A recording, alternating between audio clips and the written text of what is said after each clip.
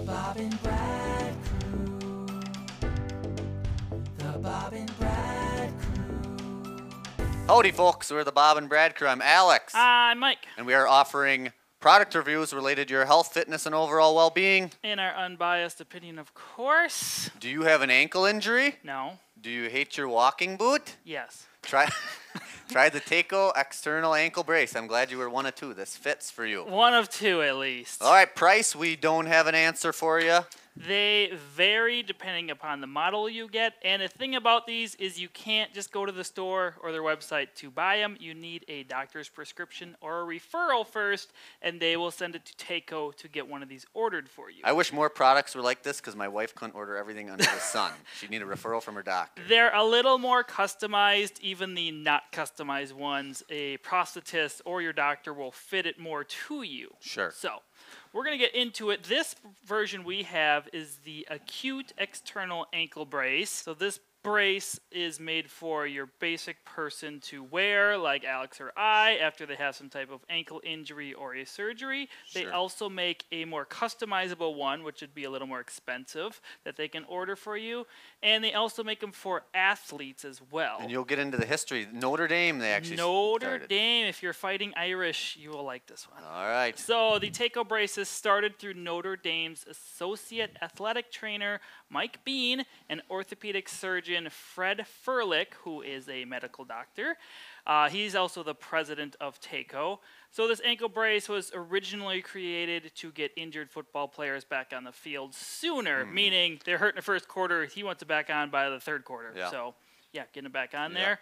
Now they created other versions for people like you and I who are just recovering from some type of severe ankle sprain or injury, or if you had a surgery on your ankle. Yep, there's all sorts of ankle issues you could have, and I mean, they break it down for you in videos. Yeah. If you have this issue, you need to adjust it this way. And Yep. If you go to their website, they break it down how to rehab with this type of ankle brace. Yep.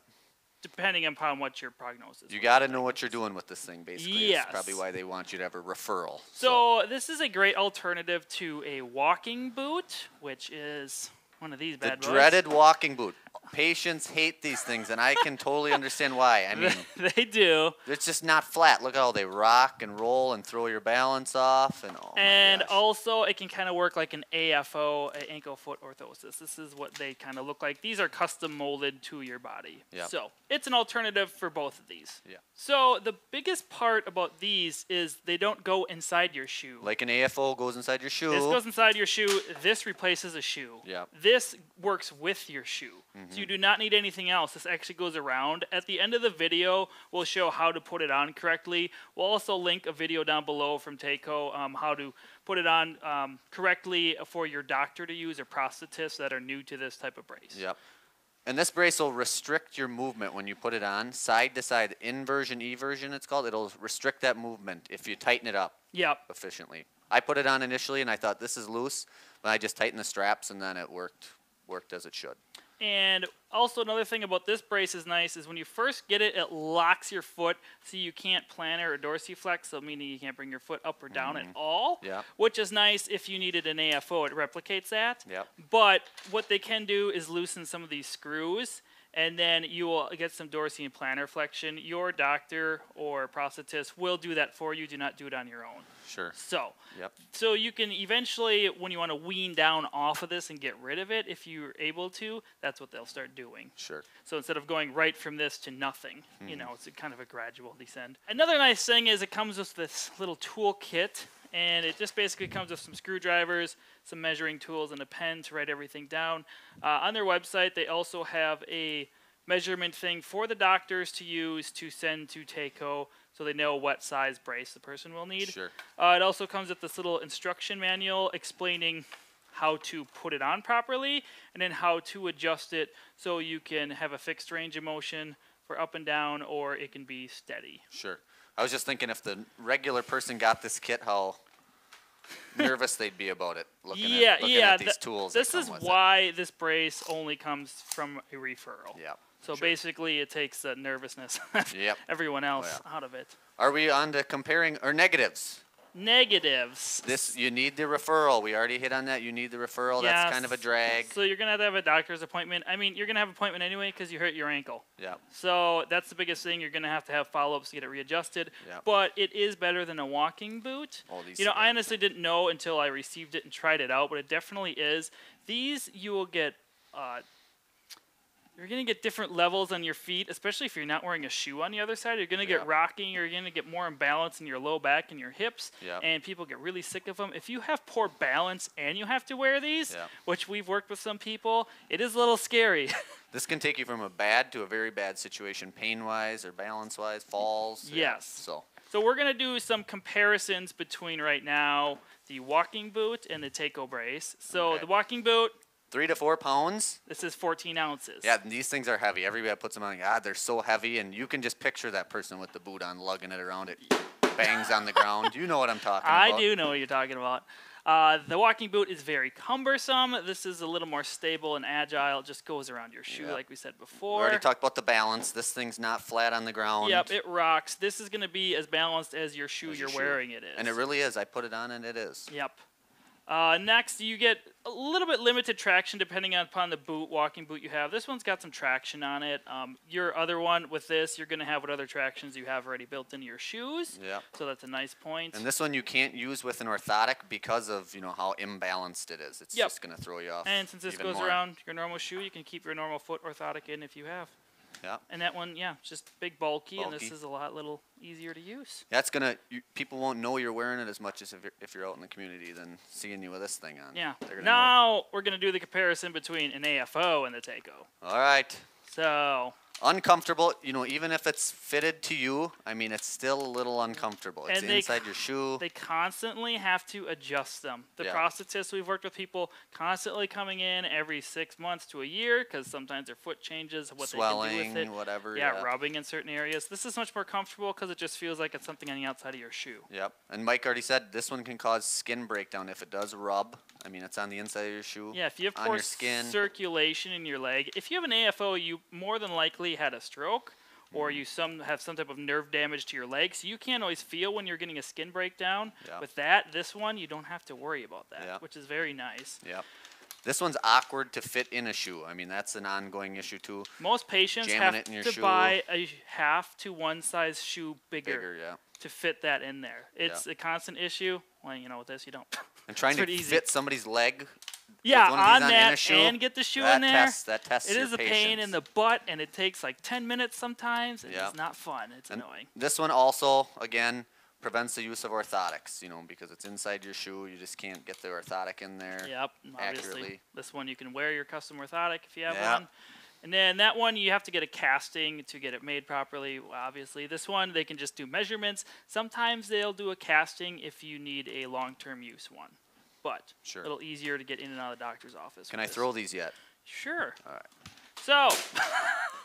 You said it. Hopefully it didn't break. Wow, it's just a walking boot. We're going to now go into how to put this on properly. I'll also link some videos down below to their website. You can check out how to wean off it properly or how to put it on or comparing it to the walking boot as well. This is well thought out. They'll do a good job explaining it. All right, first to start, you need to open up the brace completely and take everything out.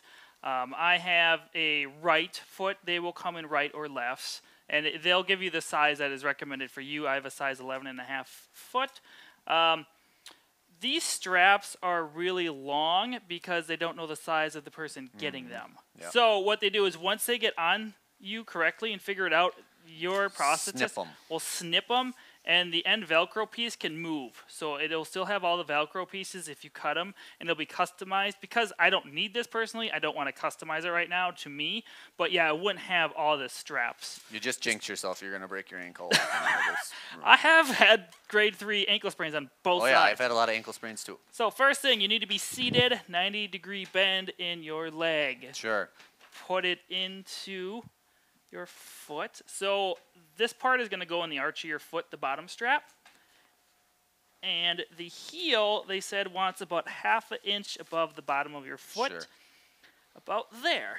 Okay? And the next mission's organizing the straps. Yeah, since these are so long, it's a little annoying, but yeah, yours would be cut. So you want to start with the second strap up. Coming in from the bottom. So that's the first one, the one that goes right over your ankle joint. Tighten them pretty tight. That's what I realized. And they're gonna, your doctor or prosthetist, in the videos they show how to kind of bend and maneuver the plastic a little bit or even heat it up. So it'll be more customized to you. This is just the basic one for me. Second one is the bottom strap. So I'll pull that pretty tight.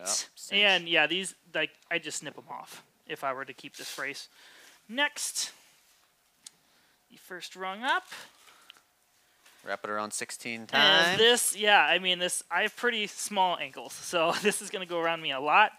Is not going to go around someone else a lot. You know, you just cut it up. And the Velcro works. That stuff is sticky. It was all over the carpet with me. And lastly, the top one. Obviously, if you have issues bending over like this, somebody's going to need to put it on for you. Yep, and your doctor or prosthetist will fit it on the first time to make sure it's right for you. Yep. But this thing is sturdy. Sturdy. And now I'll stand up. So you can see I can't invert or evert my foot. So if you look at my left foot, I can roll it either way. That's how you roll your ankle typically. This one, like, this is all I got. Yeah. And then also, like, dorsal and plantar flexion, my left foot, right foot, it just rigid. It goes. So this is locked in, so no range of motion. I'm not going to show you how to do it the other way. You can watch the videos to unloosen the screws.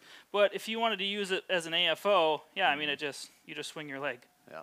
So it works both ways. They do recommend wearing longer socks with them, obviously, because it does go up your ankle. You could get a little skin breakdown, I think, if you weren't. Yeah, or if you have pants, I'd put it around your pants. Yeah. But look at that. You can hardly even tell Mike's wearing that. It definitely works. It's great because when I've sprained my ankles in the past, I've had one of those basic, sleeve type ones with the strap, and you have to fit it in your shoe, and it's super uncomfortable. Yeah. Oh, yeah. And this is way better. I see why the football players like these. Offensive linemen, defensive linemen, I think they'd probably wear So these. for the football player ones, typically what they do is they take off the Velcro. They'll just keep the frame of it, and then they'll just tape it around. Sure. So because I know they don't want exposed metal for sports, but I think they said 60 college teams have them now, and 15 pro teams use them. Nice. So yeah, they're getting out there. They just want to get more into the medical profession as well because, I mean, they definitely work. I like them a lot. So. Final thing I want you to do is say prosthetist 5 times in a row. Ready? Prosthetist, prosthetist, prosthetist, prosthetist, prosthetist. Is that Very good. All right. Subscribe to us. Check us out on TikTok, Instagram, and YouTube. Hit the bell for notifications when we put up a new video. All right. And thanks for watching. Thank you. The Bob and Brad Crew. The Bob and Brad Crew. The Bob and Brad Crew.